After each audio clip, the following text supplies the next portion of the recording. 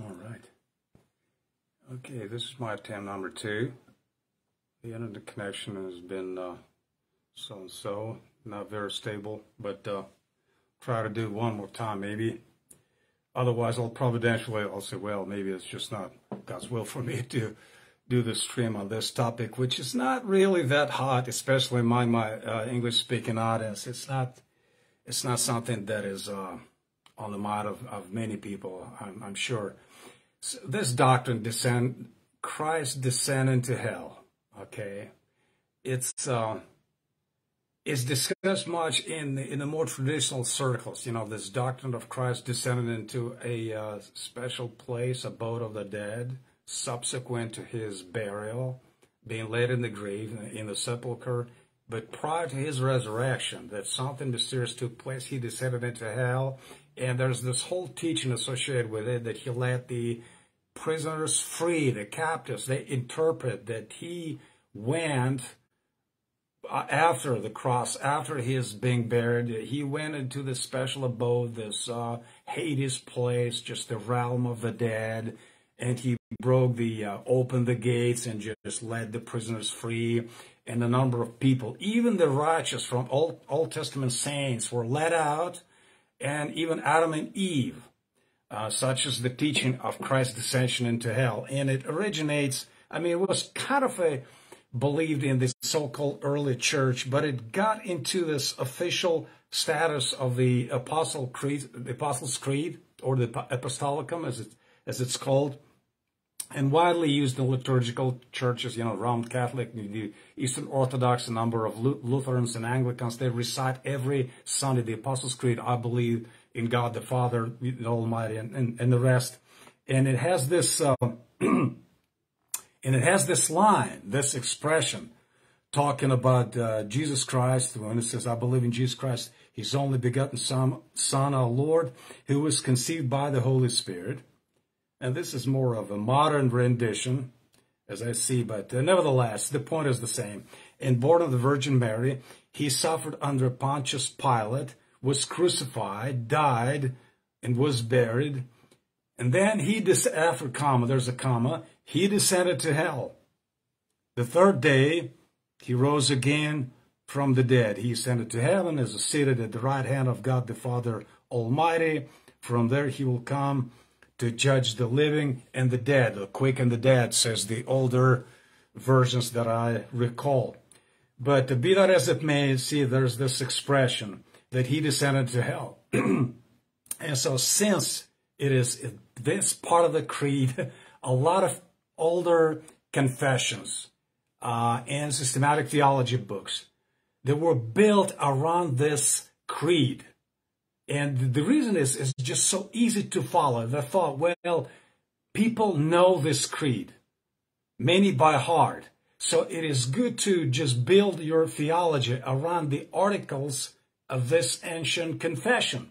And you have some given order, which you just follow. So the first part would be about the Father as the maker and keeper of the providence. He created everything else. He rules and so forth. Then his Son. So basically soteriology, the person and the work of Jesus Christ. So even Calvin in his Institutes, in his Christology section in Book 2, he has to discuss this thing, the so-called Christ descent into hell, because again, it's part of this ancient Apostles' Creed. Now, the phrase, this expression, descended into hell, was added, they say, pretty late. It got into this creed in about 6th century. So prior to that, the 5th century, first of all, the Apostles' Creed does not mean, of course, that the apostles penned that creed. It does not originate with the apostles. Nor was it written in their time and so forth. They were not the author, so forget about it. And it probably got around about the end of 2nd century, 3rd century. There were some baptismal formulas which then constituted the main part of the so-called Apostles' Creed. It was the baptismal formula for a catechumen, for somebody who's being proselytized, And before their baptism, they would recite, what do you believe? I believe this and this and this. So it's kind of a simple confession. And the reason it's called apostolic, it says that, it corresponds, it faithfully reflects the teachings of the apostles doctrine, as in Acts 2. Now, whether or not it faithfully reflects everything that the apostles taught is a different thing, but that's such as the name of this document. So there's this line, and therefore, because you have that descension into hell, theologians have to explain it. And the Reformed tradition, especially continental Reformed tradition, got around this difficulty. They said, well, what do you believe? Well, let me read to you from the Heidelberg Catechism on this point, because the Catechism, the Heidelberg Catechism, also follows the structure of the Apostles' Creed as far as what we believe concerning the Father, the Son, and the Holy Ghost, and all the own things in between. It says, question 44. Again, this is a modern rendition. I'm used to more of a traditional language with a highfalutin and so forth, but this is the more updated. It says, why does the Creed add, he descended to hell? Answer, to assure me during attacks of deepest dread and temptation that Christ my Lord, by suffering unspeakable anguish, pain, and terror of soul on the cross, but also earlier, has delivered me from hellish anguish and torment. So it's actually stretched a little bit differently. This is a paraphrastic, but I mean, I know the Heidelberg. I've taught it myself. So, but basically, what it says is that why is it added that he descended to hell? Well, to assure me that in my deepest and sorest trials and the sorrows that I have to encounter in this life, that Christ my Lord, by suffering unspeakable anguish, have endured in his soul, in all of his life, but especially in his dreadful sufferings upon the cross. He endured that hell. So I can be comforted that whatever sorrows I may encounter in my life, they are nothing in comparison with what Christ endured and underwent on the cross. And they correctly, Heidelberg Catechism, correctly identifies hellish agonies on the cross. So what they say, and Calvin did the same thing. He says, well, actually, hell happened upon the cross. And you think of that, yeah, because that's the dreadful place. Cursed is everyone that hangeth upon the tree. And at that point in time, even the darkness enveloped the whole earth, signifying the dreadful judgment of God and so forth. He was really plunged into this veil of unspeakable suffering. There was this darkness in the space of 3 hours, and there were other signs, and he drank of the dreadful cup of God's judgment. So hell happened upon the cross. I mean, I hope we can all agree on that point. But there's a but, a significant one. The traditional phrase in this so-called apostolic creed makes it somewhat, it's a good orthodox explanation. It just does not square so well with the impression you get from reading or reciting, and the Catholics and everybody, the Anglicans, the liturgical people, they know this creed by heart. They know how it goes. Chronologically, the order seems to be, and it's on the surface, that he suffered under Pontius Pilate, was crucified, dead, was buried, and then he did the common, descended to hell, and then the third day he rose again from the dead. So the traditional understanding, and Hermann Hoeksema, one of the most prominent Calvinistic and Reformed theologians of the bygone century, the founder of the Protestant Reformed churches in the States, and cult hyper-Calvinists and so forth. In his dogmatics, and I've read his statements on that, he has to discuss this descent into hell because, again, it's part of the creed, of this ancient creed. And since the so-called Reformed creeds are based and built around those ancient formulations, they have to deal with the same. They also say, well, the hell happened upon the cross. That's correct. And he says that's probably was not, Hoeksema says, it was not the intent of the early church, probably. So he has to admit it, but they have to do all this gymnastics to explain. Otherwise, an odd statement in the creed. But here, where I'm at in Russia, I mean, it's part of a huge tradition. It harks back to even Origen, who was a universalist. And basically, the teaching is that they say that in between Christ's burial and his glorious resurrection, something mysterious took place. Christ descended into hell. And by that, and they say, well, the original phrase, which got into the creed by the 6th century or so, was he descended into the lowest parts of the earth, even reflecting the language of Ephesians 4. They also put high. See, Scripture has some, points, some errors into that direction, that Christ actually descended. And what he did by that, he proclaimed liberty to the captives, and there was a whole bunch of people kept hitherto in this mysterious abode of the dead, not necessarily hell as we conceive of it, but just sort of the Old Testament Sheol or Hades, just a place, a realm of the dead, not necessarily hell in terms of the flames of fire and all that sort of thing. And he descended there. He gave them some sort of a sermon, and hopefully, and he led them out. And there's a whole tradition, especially here, because I live in Russia. It's, Orthodox Church is big and so forth, and they have those icons. So he leads the people out, the whole procession, and they claim Old Testament righteous people had been kept there prior to Christ's descending into this abode of the dead. And he got them all out at that point. And not a second earlier, and also Adam and Eve were let out. So basically, it was emptied. Now, this teaching is associated with universalism. The notion that at the end of the day, everybody will be saved. If not now, then in the life thereafter, or whatever, that behind that hill, they'll get a second chance, or they will be finally saved through the same atonement of Jesus Christ. All shall be made righteous at the end of the day. So he will save everybody. That's universalism. I mean, it's clearly against so many scriptures and the whole current of scriptures. It's just clearly contradictory. So we're not going to deal with that on any serious level. It's clearly not scriptural.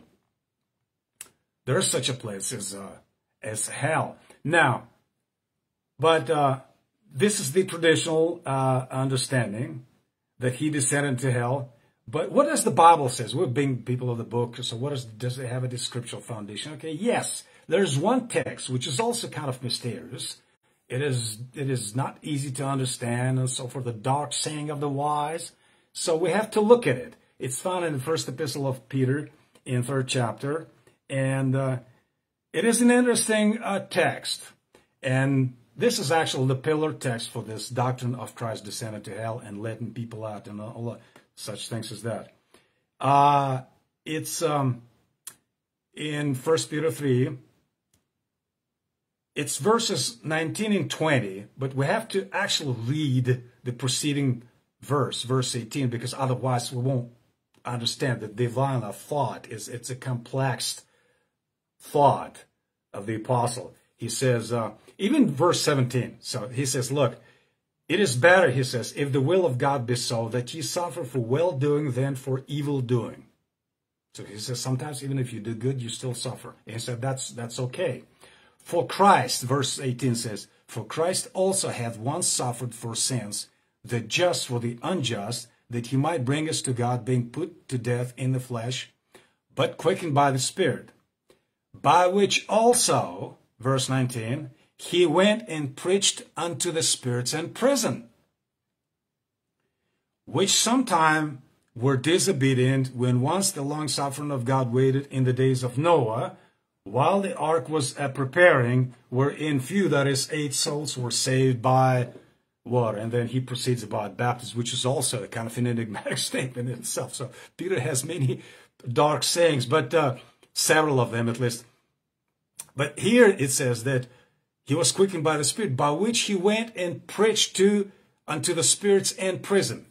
Okay, and so there are several questions that we have to deal with. When did that take place? First of all, it says that quickened by the Spirit. He preached. What did he preach? And to whom? It says unto the spirits in prison. All right. And can we think of any righteous person who is kept in the prison? That would be another. So it's interesting to look at this passage more closely. Watch this. He says, being put to death in the flesh, Christ was condemned. Of course, he died, but quickened by the Spirit. Now, Herman Hoeksema strongly insists that this, whatever we conceive of this descent into hell, chronologically, this takes place not before, not prior, but subsequent to his resurrection, being raised, because it says quickened by the Spirit. Christ was, indeed, he was quickened by the Spirit. Therefore, he rose from the grave. The idea, if he's quickened by the Spirit, he's no longer there. So it is subsequent to the resurrection. So there's the first difficulty, placing this event between being buried and resurrection. So you already have this problem. But it says, by which also, so by what? By the Spirit, he went and preached. So it wasn't his personal appearance, probably, by the Spirit, which might suggest that being God, being Spirit, when he says that, lo, I am with you always, even unto the end of the age, or that I am with you all, and, such things, that, yes, he is with us, even unto the end of the age, but by the Spirit. Do you get it? So it's not some kind of a localized appearance of Jesus mysteriously descending. It is the spiritual presence by which, by the Spirit, he went and preached unto the Spirit. Now, another question. When did he go and preach unto the spirits in prison? You'll say, well, if we read it this way, it appears that subsequent to his resurrection by the Spirit, he went and preached unto the spirits in prison. That would be the most natural reading. But some people say, well, what this text might be indicating, that in this same Spirit was active in Noah, the preacher of righteousness. Peter himself, in first chapter, speaks about the prophets, because they had, he said that, what does it says, silver and gold, being born, I can't find it. Oh, this is chapter 2. I think it's he says that the prophets, by what time? I forget.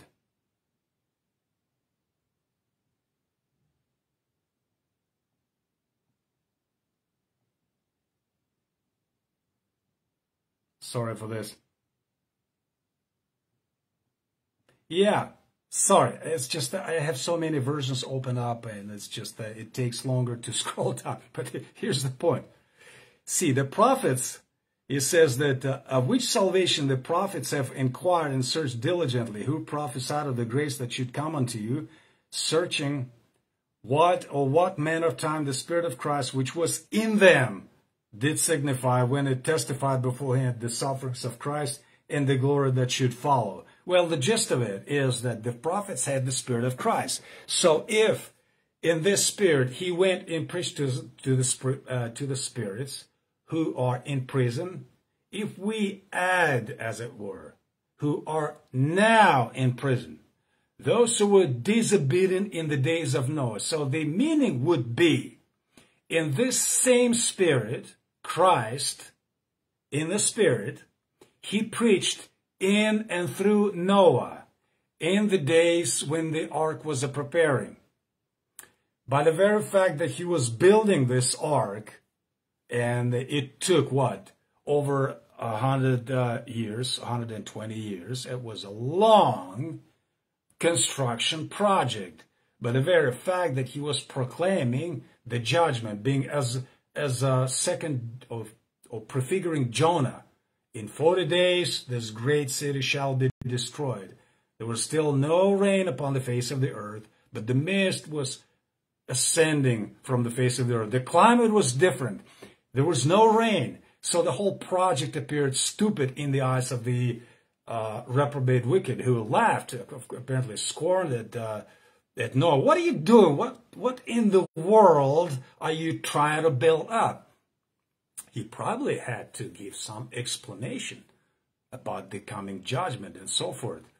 But they said, look, there ain't never been no rain, and it ain't coming and so forth. But so you get the point. So the meaning would be that it was the Spirit of Christ in Noah and through Noah preaching to those who are now in prison.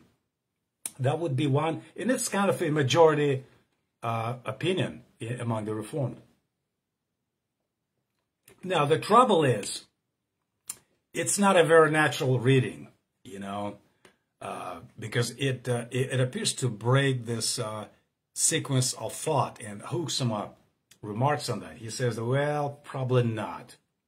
The most natural way would be that, yes, it is subsequent to Christ's resurrection, and it is his spiritual reverberation, if you will, that those spirits which were in prison, they were kept there until, of course, the coming judgment. It's not the righteous, not that nonsense. I mean, those who were disobedient in the days of Noah, those were the prime example of the reprobate who have a long time. He said the long suffering waited them and they never repented. Yes, correct. They were never given this grace to repent. But as far as the space of time, 120 years, excuse me, and they still would not repent. So they're kept in prison. So when Christ arose from the dead, what happened then was that their fate was truly and magnificently sealed. Come to think of it. Now, the spirits, those unclean spirits, the demons, Satan himself, of course they know that it's coming. See, when Christ appeared in the flesh, they were the first ones to recognize. Disciples were too stupid. Who's this man that even the waves and the storm obey him and so forth? But the unclean spirits, the demons, we know who thou art. Thou art the Holy One of God. Hast thou come to torment us before time? So they knew that the time is coming. Nevertheless, they tried their best to divert Christ from the set way straight to Jerusalem, where he should suffer.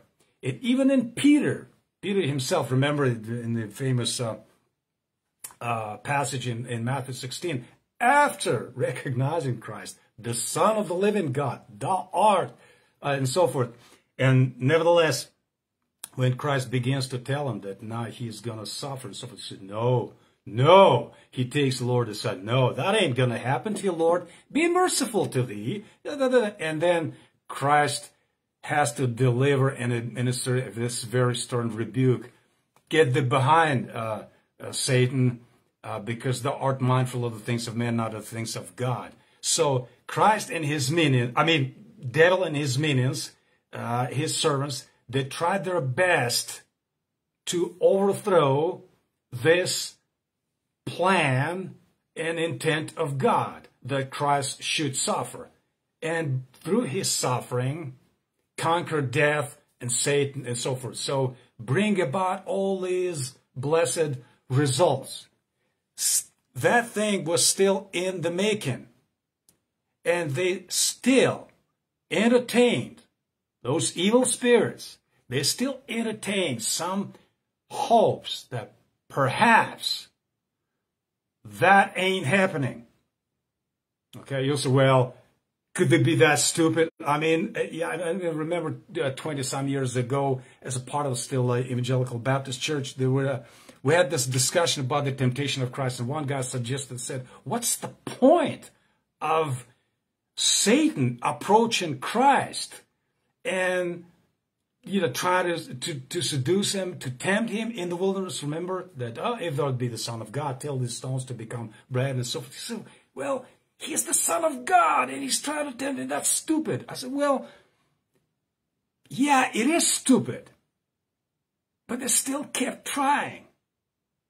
For this reason, I mean, take the fall of Satan. If we conceive of him as created good originally, some of you would probably say, well, he was created evil from the get-go. But those of you who still, kind of fall in line with a more traditional, there occurred some fall of Satan prior to the fall of man, of course. I mean, we don't know when, but the thought is that he revolted at some point. We don't know when, but he revolted against God, and that was his downfall.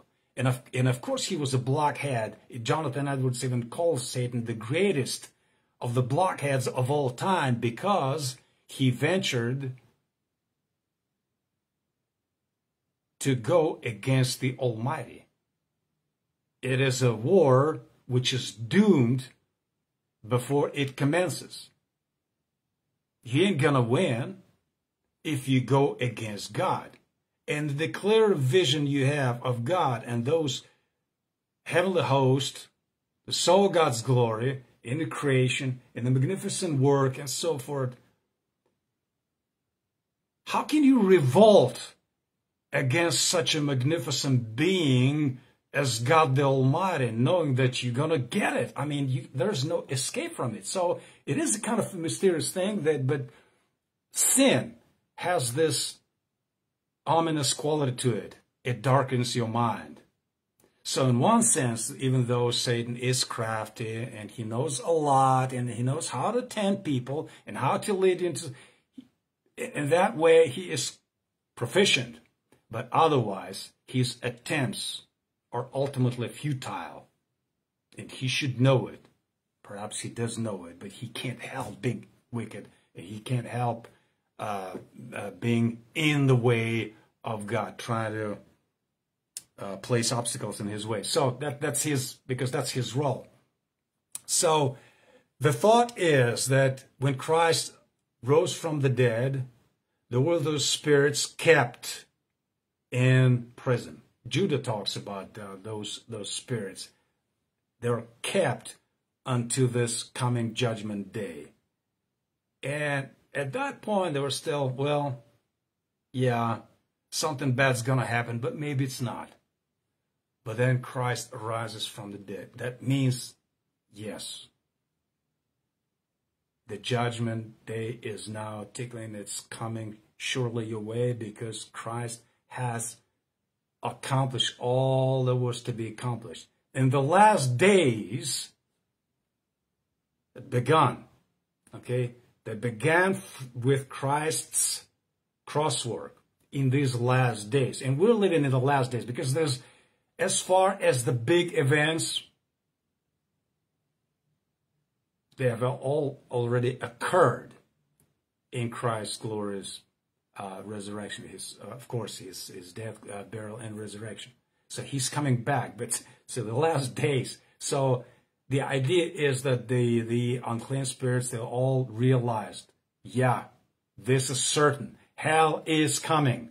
Hell is, we're going to get it. So that's the thought. That's the interpretation that Herman Hoeksema gives to this passage. But even if we go back to 1 Peter, we know that from the text, you cannot get this idea that it's about some righteous people in the Old Testament. No, it is those who were disobedient when once the long-suffering of God waited in the days of Noah.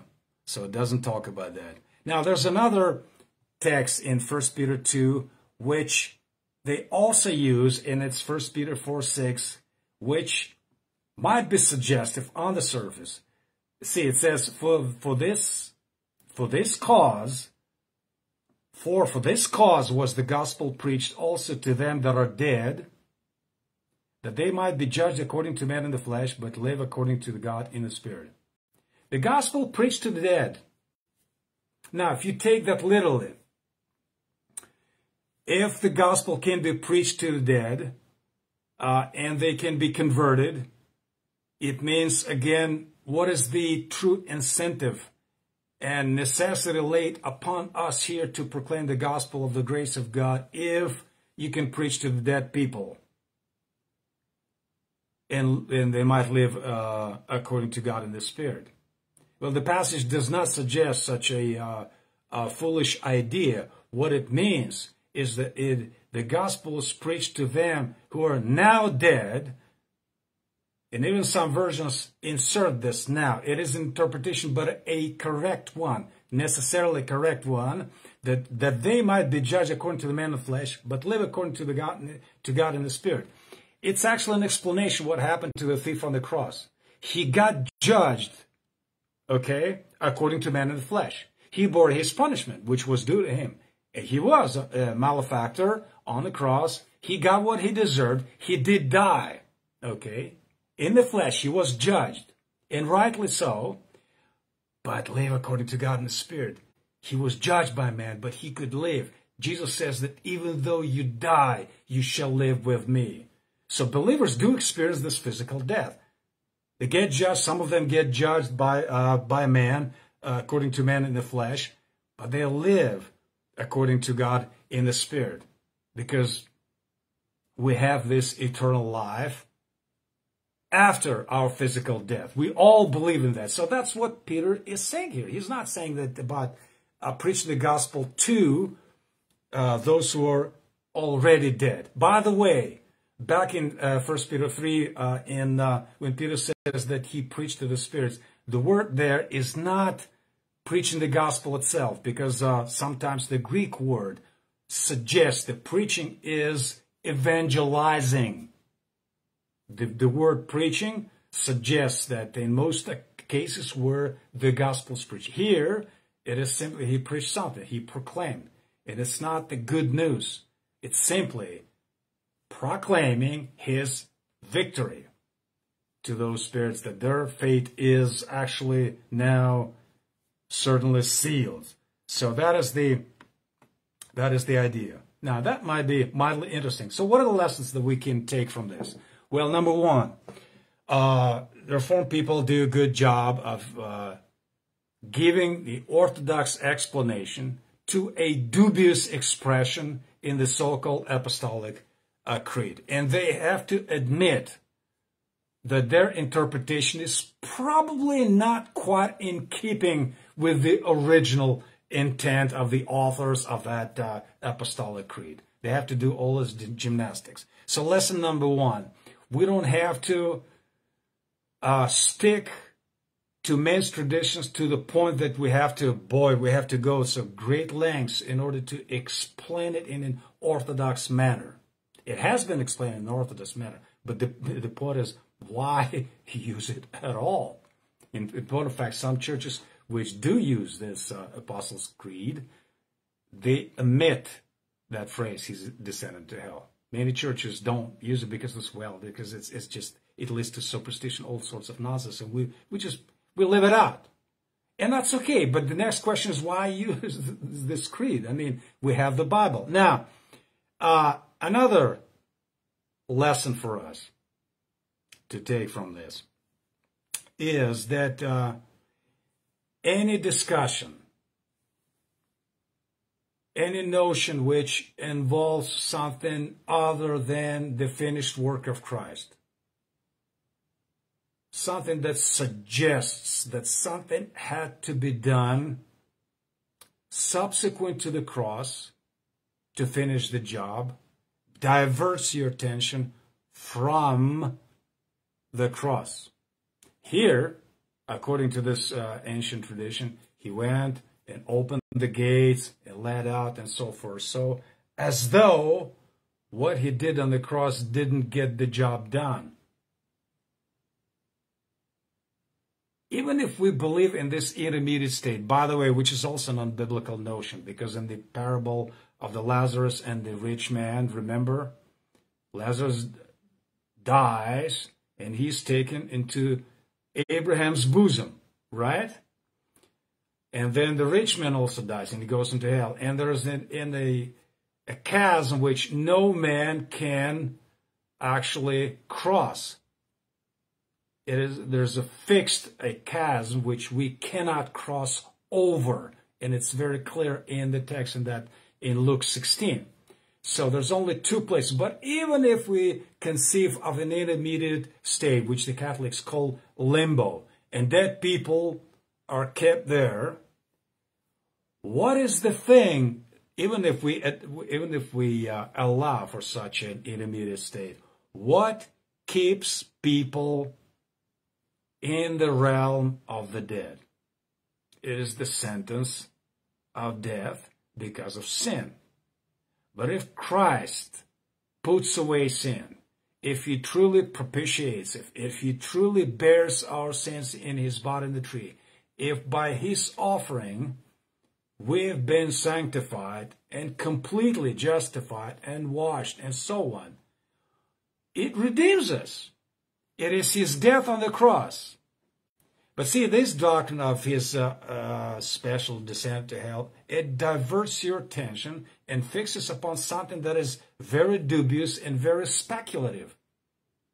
And people talk about, well, how did that happen? And they try to discuss the details and so forth. They paint pictures of that event. But that's not what happened.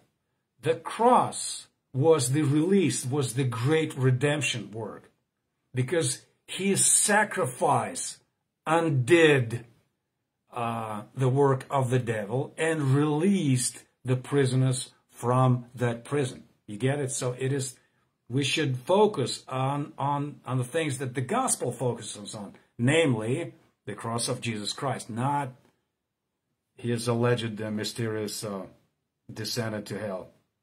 So that's the argument. I hope it was somewhat helpful. May God bless you all. May Christ be glorified in us.